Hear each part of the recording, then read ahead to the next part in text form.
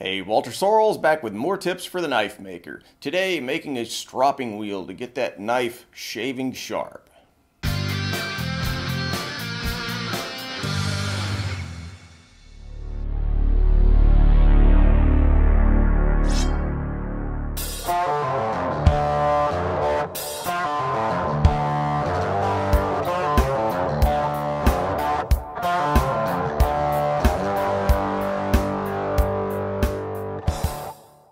So as I've mentioned in some other videos, I'm kind of interested in sharpening right now, kind of changing some of my own sharpening procedures, and this video is part of that process.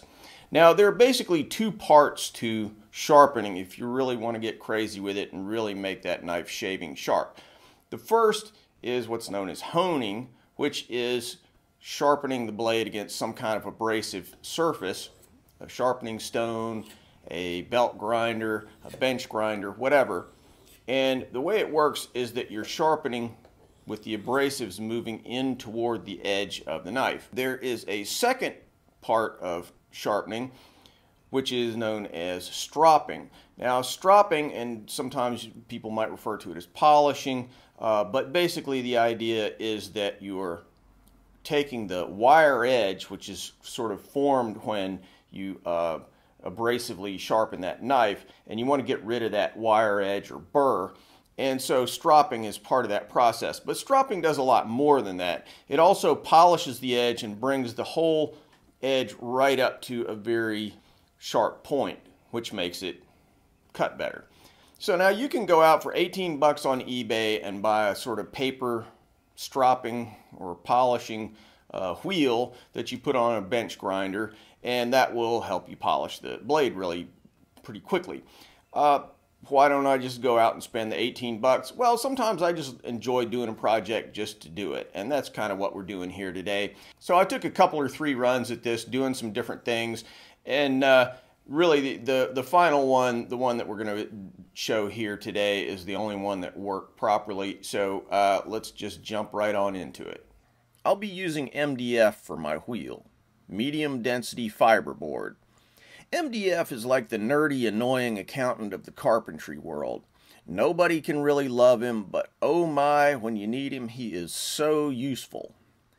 MDF is not very structurally sound material. It's basically like a huge fat piece of paper, but it's very flat and predictable and easy to manipulate. I began by marking the basic shape, roughly an 8-inch circle, using an earlier and less successful attempt that I made on this project as a template. Then I cut out the blank on the bandsaw.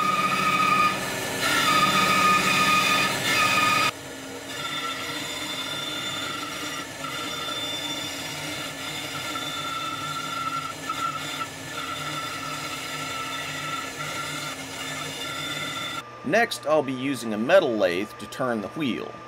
For those of you who own wood lathes, I've seen another video that shows an alternative approach using a wood lathe.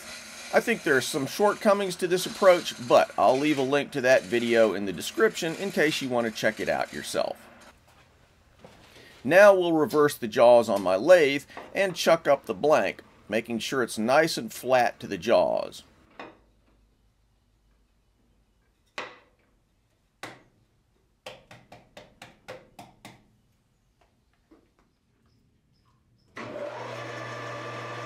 I'll use the drill chuck on the tailstock of my lathe to bore the hole.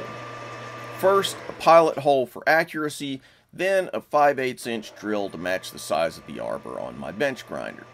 Boy, I really thought I was keeping my arm out of the shot. Not so much, Walter.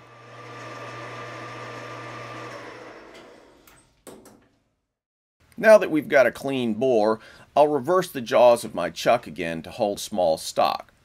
I'm using a little mandrel that I made for some earlier project. It's basically just an aluminum rod turned to the same diameter as the arbor on my bench grinder, then drilled and tapped for a 1/4-20 screw. Now the reason I'm doing it in this order, first drilling the hole, then putting it on a mandrel, is that you want this wheel to run as true as humanly possible. The less perfect the concentricity of the wheel, the more it'll bump and vibrate, making the stropping process pretty frustrating. If you turn the outside first, then drill the center hole, any minor problems with straightness or concentricity in that hole will make the wheel run out of true, which at 3,750 RPM can have some pretty unpleasant consequences. Anyway, the way the mandrel works, I just leave the face of the mandrel a hair shy of the face of the wheel. Then, using some scrap micarta, a small washer, and a 1/4 cap screw, I snug it onto the chuck.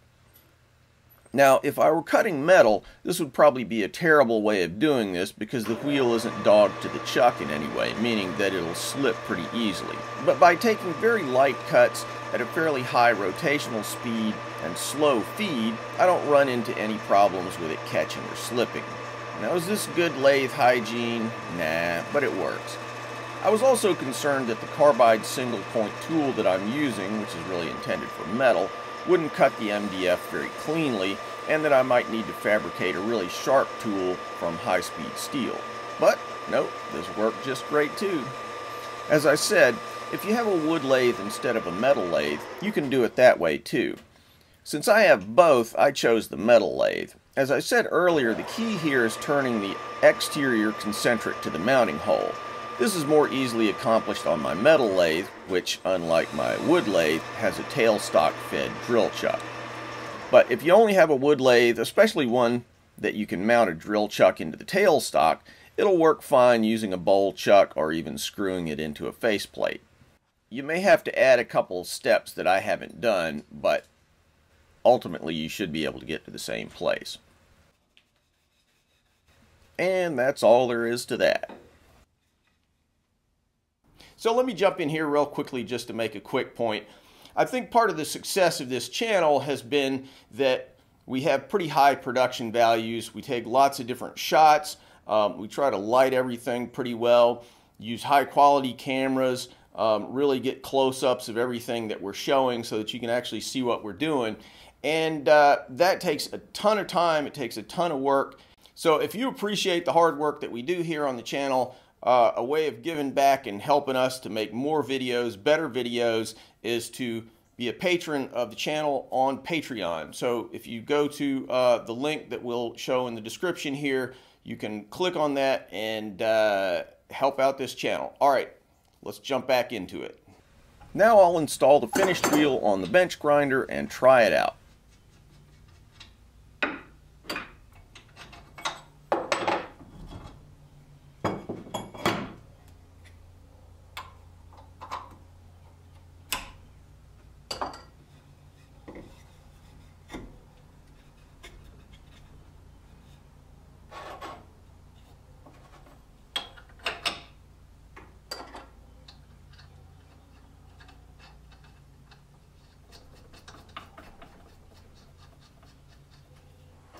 Charge it with a little bit of polishing compound. A few passes.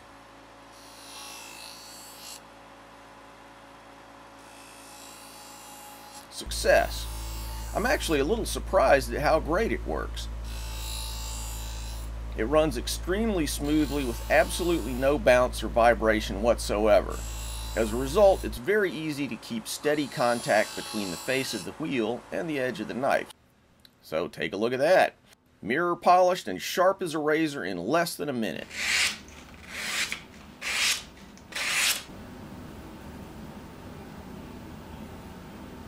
One last safety note. Once I completed the wheel, I went ahead and removed the safety shroud around the wheel because in the unlikely event that this thing catches a knife and throws it, I don't want it bouncing off the lip of the shroud and sticking into my heart. I'd rather it be thrown all the way to the floor. Incidentally, if you're curious about what kind of stropping compound to use, the classic compound is green chrome buffing or stropping compound. I tried out a variety of compounds on my wheel. Different fillers, different types of abrasives, different grits. And you know what? They all seem to work just fine. The wheel rotates really fast, and so it achieves a mirror polish on my knives in really just a few passes no matter which type of compound I use. Now look, you can get on eBay, and for 18 bucks you can buy a cardboard wheel that does very much the same thing as this wheel that I made. Is it worth the effort just to save a couple bucks? In a return on investment sense, probably not, but I knew that going into this process. The takeaway from this process for me is that I learned some things about sharpening that I probably wouldn't have if I just slapped down the money for a stropping wheel kit off eBay. Want to know more about how to use the wheel? I'll do a video on that subject shortly.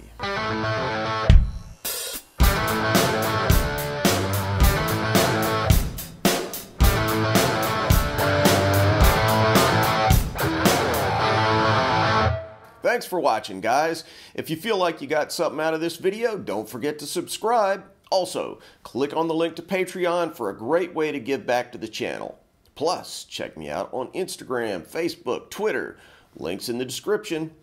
If you want something sharp and pointy, maybe a gift for yourself or one of the cooler people in your life, check out my Tactics Armory website and pick up one of our tactical or outdoor knives. And finally, if you want to learn to make hamones or Japanese swords, check out WalterSorrellsBlades.com, where you can find videos about how I make hamones, as well as forging, mounting, polishing, and fittings for Japanese swords. Thanks, and see you soon.